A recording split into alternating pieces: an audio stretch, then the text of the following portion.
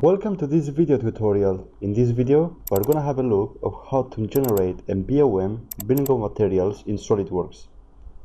In order to generate a BOM, we need an assembly file.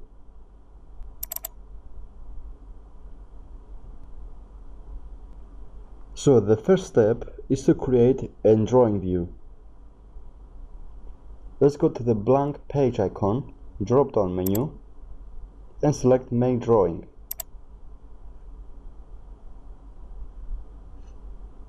Select the A4 ISO, OK. From the View Palette command, I have to use one of these views here. Doesn't matter if it's the right, top, or left, any view will work absolutely fine.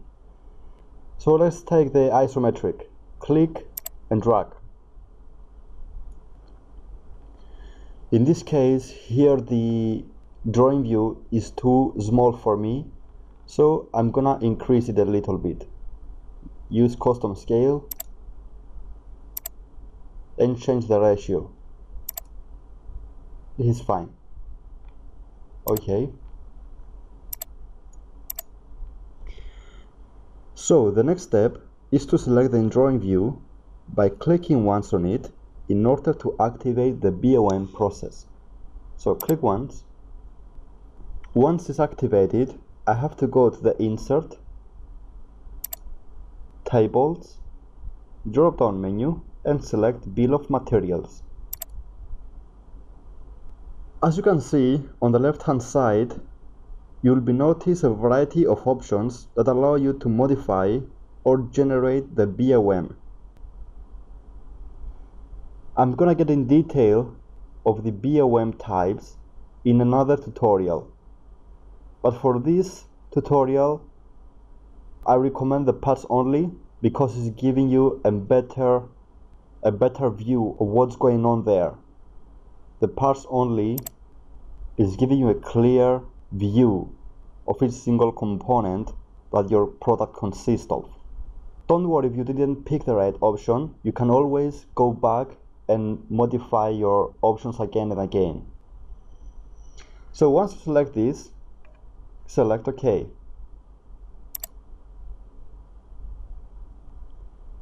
So now you are ready to locate your bill of materials table. Click anywhere you want to locate it. So this right here is a bill of materials table. As you can see, this table is free to move. If you want to have it fixed at a specific location, you have to set an anchor point around the datasheet format. This can be done by right-clicking on the graphic area and select the Edit Sheet Format. Now you can go to any corner you wish to locate your BOM and right-click on it. Right-click. Let's go to the top left-hand side corner and right-click on it. And select Set as Anchor, drop-down menu, and select Bill of Materials. Select OK here. Right-click on the graphic area and select Edit Sheet. Go to the Bill of Materials table, left-click right here, and set a check mark to attach to an anchor point. And here you can choose where exactly you want to locate your bill of materials table. But in this case, we select the top left corner.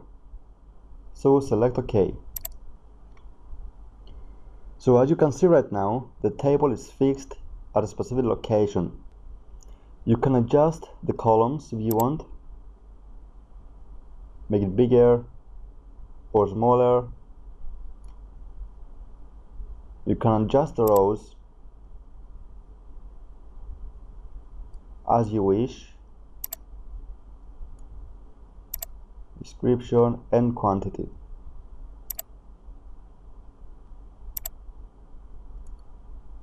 That's it for today. Thanks for watching. I hope you enjoyed this video. Next tutorial, we're gonna have a look of how to generate balloons annotations. Balloons annotations will help you to have a better understanding of each single component that your product consists of in relation with the bill of materials. Thanks for watching. See you next time.